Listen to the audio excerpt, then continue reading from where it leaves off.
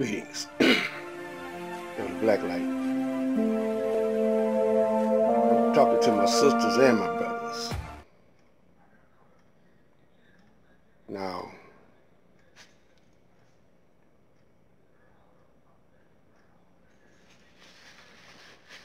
all these different events that you see on YouTube, social media, that's happening to us, no one pays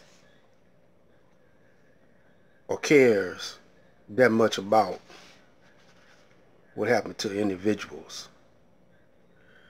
They give their sympathy, like when Tatiana Jefferson was murdered, when Nipsey Hussle was assassinated. The people came out in numbers. But after a few days, life goes on. And they leave it up to the family or that particular town or city to handle the problem until it happens in their neighborhood, their family, or to them. And it's been going on like that for years. We get organizations, we start developing or birthing new organizations. And everybody chip in, with the money. We eat, meet, and greet. And then that's it. We go home. We have a good time.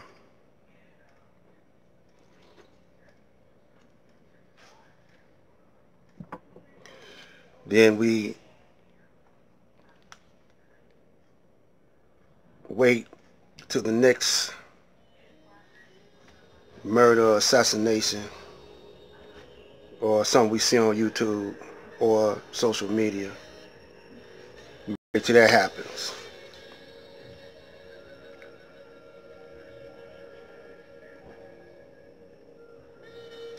So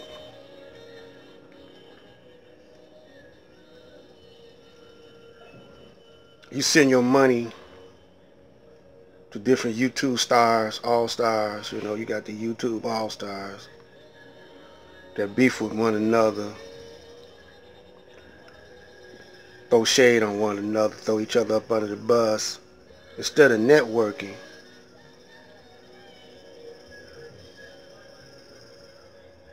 pulling their resources together,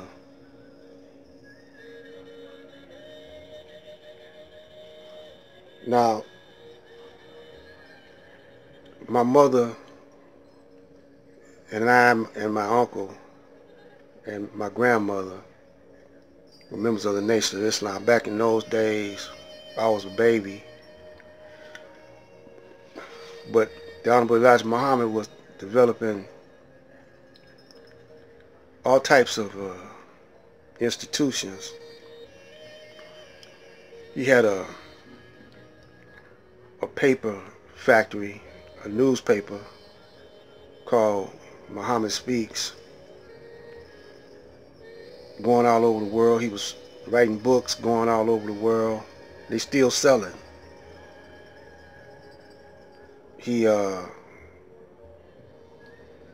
trying to build apartment buildings. He had apartment buildings. He had a community, Muslims, over on Linwood, across from Northern High. He had schools, buses. He employed a lot of black people, white people too. So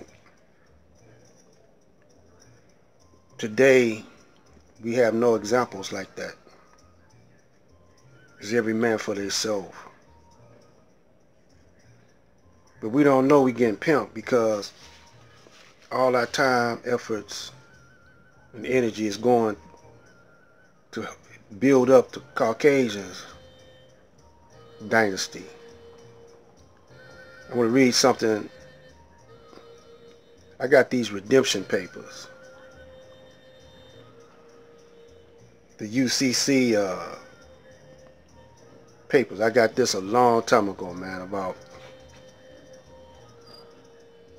20,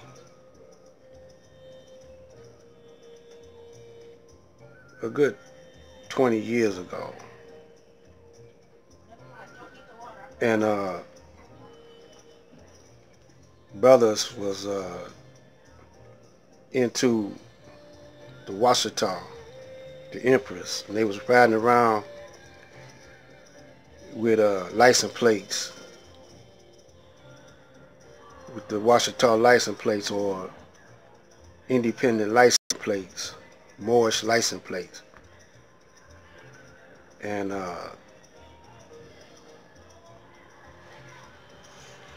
that caught on, and the hustlers started using that. But the Texas, somebody in Texas, the one that printed them up to the militia, the white militia, and the white militia started distributing it to the brothers. And I got a hold of them. But it's got some stuff to let you know. It's got some information to let you know, the black man know, that he ain't gotta, you don't have to make out any papers or anything. All you gotta do is declare your independence. But it's gotta be in numbers, just like they marched up at the Million Man March. You got to declare your independence and build up where your neighborhood is at. Make it a city or a state. Yeah, you can make your neighborhood a city or a state. You know, sign paper, something among yourself, a Declaration of Independence, declaring yourself, you know, because see, the majority rule. That's what democracy means. That's what democratic society means, the majority rule. So Detroit is a majority city of blacks. We could claim our independence, but we don't want to. We blending in with it, and the more we blend in, the more we give our time, our energy to the building up of this system, which is a white supremacist system. Brothers mad at the Confederate flag, but you should be mad at the red, white, and the blue too, because George Washington had slaves, man. Before you know that Texas, before there was a Texas, you know, with slaves, or California with slaves, Washington, George Washington, Jefferson, and all them had slaves. You know, and they was using them as stock or cattle. But let me read something quickly before my time passes.